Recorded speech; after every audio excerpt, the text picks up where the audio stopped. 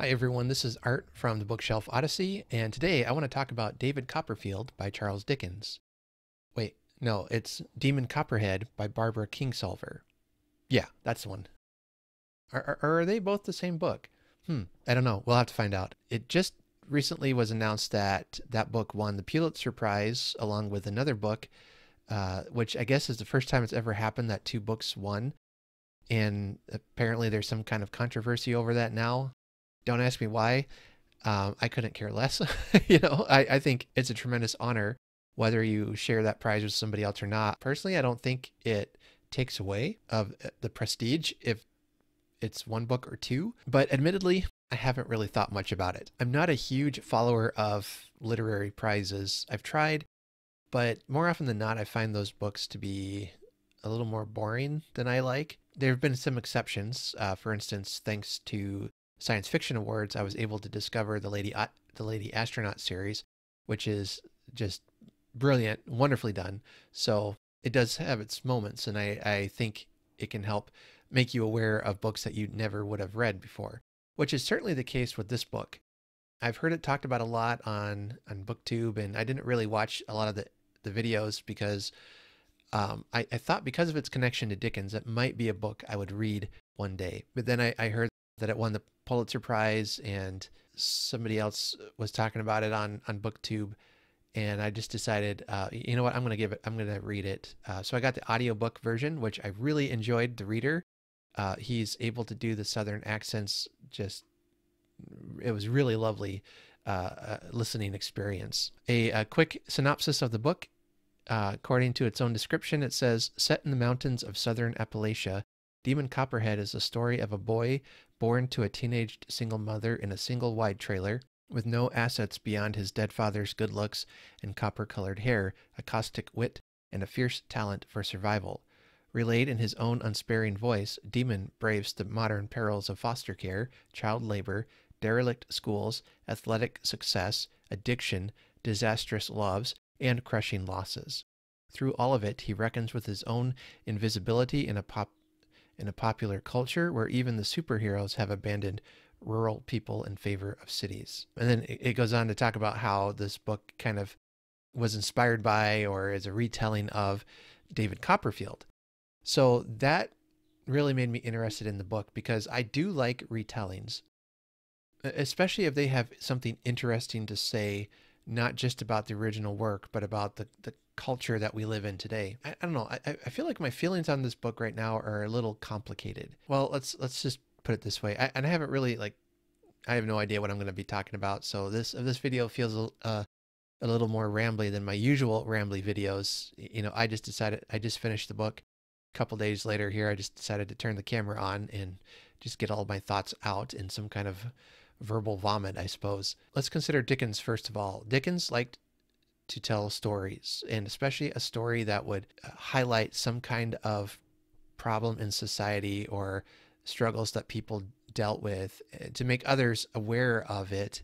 And in that sense, Demon Copperhead follows that exactly right. And this is I think where its strength is, that it sets it in a modern day setting, in a context that I, as an American, would really understand. It takes place in the South. The story shows the struggle of opioids and addictions and how so many of the people born into those situations are, I guess to quote Dickens from the Chimes, they're born bad. If not bad themselves, they are born into bad situations over which they have no control and are subjected to these situations and addictions that they can't get out of on their own. And then there's powerful corporations and things like that that are working to keep them addicted to these things. And it's just a giant mess. And I think the author of Demon Copperhead really does well at bringing those out in a very Dickensian way. What I enjoyed in the story too was reading through and seeing how she modernized Dickens in a way that was fair to the original story, but also presented commentary on the society today and what she was writing about today. Now, I get a little nervous when people say they want to write a Dickens story and modernize Dickens, because we've had some recent miniseries where they've attempted to do that, and I think it's been a spectacular failure on some levels, where you almost wonder if they had even read the original book. I feel like the Great Expectation miniseries, that recent one, had some points like that in it, as well as they did the BBC also did a Christmas Carol one a couple of years ago with Guy Pearce in it that had some good points, but there was a lot that had changed from the book, and I think there were some things there that they went too far without fully understanding the story itself. So that's a whole other video, I think. But so I get a little nervous about these things where they say they want to, update or redo Dickens. But I think Barbara Kingsolver does an excellent job at that. So that, though things are modernized, things are set in a modern context. They deal with, yes, being an orphan, but also with drugs and alcohol and all kinds of addictions and poverty. And it really gives you a frank, heartbreaking look at what they struggle with. The person who wrote this book definitely has an understanding of David Copperfield, the points that Dickens was wanting to make. She understands that. I guess as the kids say today, she understood the assignment. And she did an excellent job. I'm really happy that she was able to win the Pulitzer Prize for it, because to me, I think that not just validates her excellent work in the story and how beautifully written it is. I think it also, to me, helps validate the story. I don't know if validate is the right word, but it brings attention to David Copperfield. And in some sense, Dickens can share in that praise and reward of what she did in her story. Now, I don't want it to sound like I'm taking anything away from Barbara Kingsolver. I don't mean that at all. She wrote a beautifully written novel that stands on its own for the most part, I think. I mean, this reward belongs to her. I think I don't have any problem with that, with her getting that. I guess what I'm trying to say is that it's neat that Dickens can share in that. Some other things I enjoyed in the story were the character names and how they were kind of puns on the original names that were then in turn, Dickens liked to make his character name puns. So we have like puns within puns, which I really, the one that I think liked the best was the character who was the modern version of Uriah Heep, who Dickens created. It's just this horrendous character. And in the book, his name is Ryan Piles. And so I like the play on, there's Piles and Heap, and his nickname was U-Haul, which is kind of a connected to Uriah. I can kind of see some connections there, but then also, he was the high school football team equipment handler. So he was always hauling the stuff back and forth. And this is what she says about him, that the man oozed slime. He was always touching and petting his face and grimy red hair and other things that were just wrong. You have the Macabres instead of the Macabers. You have Mr. Crickson, who is called Creaky instead of Mr. Creakle.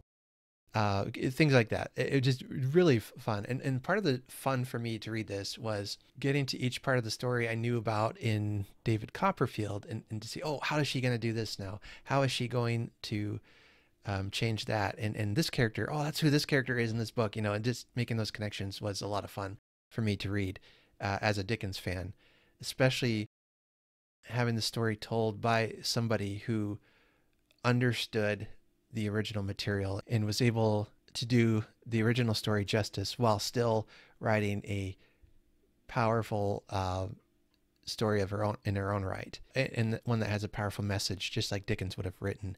And so at the end, I'm thinking this is probably the closest we're going to get to imagine what it would be like for Dickens today to write a novel. What would that novel look like? I think this gives us a good and clear idea, about as close as we're going to get, until cloning technology makes it possible for us to bring Dickens back from the grave and have him sit down and finish writing The Mystery of Edwin Drood.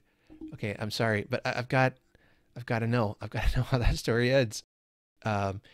People in the future, would you build a time machine, maybe go back in time? Let me know. That would be great. Anyway, some of the problems I would have with the story. At times, I think it became a little too distracting. And that could just be me as a reader. Let me know, because for a while I was enjoying it, not because of the message the book was trying to tell, but because of like I had mentioned, the connections to David Copperfield. It would excite me to find, here's what she does with Uriah Heep's character. That's really cool. Here's how she updates Agnes's character. That's awesome. Here's how she modernizes this plot line from the novel, to the point where I might have been missing the point that she was trying to make by getting caught up in the excitement of revealing her updates of Dickens. Does that make sense? I hope that made sense. Honestly, I'm not sure if there's any way to fix it without changing the elements of the plot. But then you run the risk of saying, well, this is not really a real true retelling of David Copperfield, because there's a lot of difference here in plot structure and things that have happened. So in that, I think it might be more of me as a reader getting distracted by Dickens. Boy, I need to have that on a t-shirt, distracted by Dickens. That might work. One of the other things I didn't care for, and this is definitely my own personal taste as a reader, there was some content in it that for me was I don't like to read in books, like sexual content and descriptions in it that I just didn't care for, and don't necessarily like in my stories. That's just a personal taste as a reader. So there's some of that. I mean, it's the coming of age story of a young man. So, I mean, she obviously writes very, very bluntly and accurately about, his passions, his hormones, his emotions, all that. Maybe it's a little exaggerated from what real life is like. I don't know. But, those are just a couple of really minor quibbles I have with the story. Anyway, those are some thoughts I had on Demon Copperhead. Is it a book worth reading? I would say, yeah, if that's, it's not a genre I usually read in. So I was certainly reading outside of my comfort genre.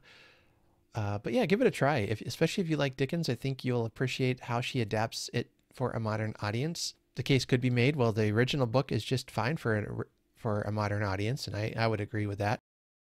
But she's able to use that story to bring to light the plight of people who are today suffering in poverty and addictions and drugs and all that stuff that has just so crippled so many families, that I think it's a worthwhile read. You can at least understand almost the impossible odds they face, which when you get to the end of it, when you summarize it down to that theme, I mean, this is a very Dickensian story, and one that's worth the read. Opinions of it may vary. These thoughts are my own. I'm glad it has been written.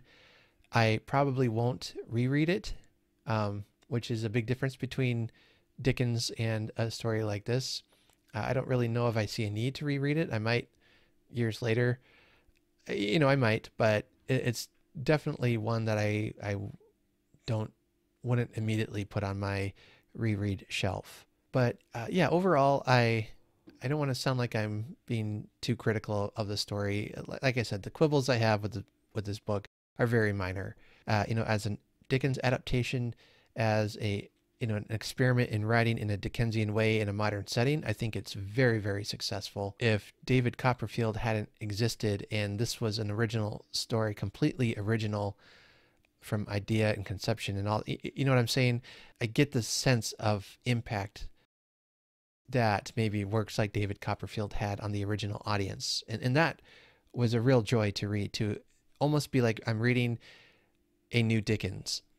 Anyway, okay, now I'm starting to ramble, so I'm going to cut things off. Let me know if you've read it, what your thoughts are. Do you agree with me? Do you disagree? I'm really interested in discussing this more. We'll keep the conversation going in the notes below.